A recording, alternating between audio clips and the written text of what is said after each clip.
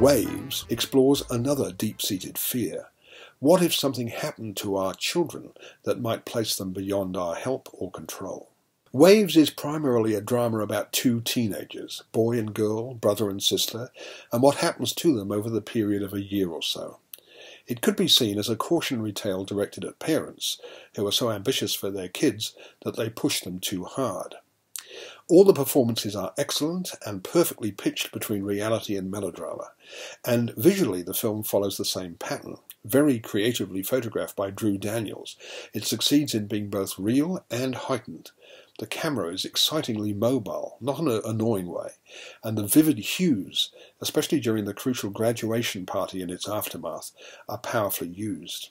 Overall, the standard of filmcraft is exceptional and complements the intensely felt emotions of the film, typified by a scene where Emily and her father pour out their hearts to one another while sitting on a bench by a lake. Important too is the use of music and songs, both contemporary numbers by Kanye West and others, but also the old standard What a Difference a Day Made, a song beloved by Catherine, and a song whose title will have an ominous resonance on all the family before this moving and powerful film reaches its conclusion. I'm giving Waves 4.5 stars.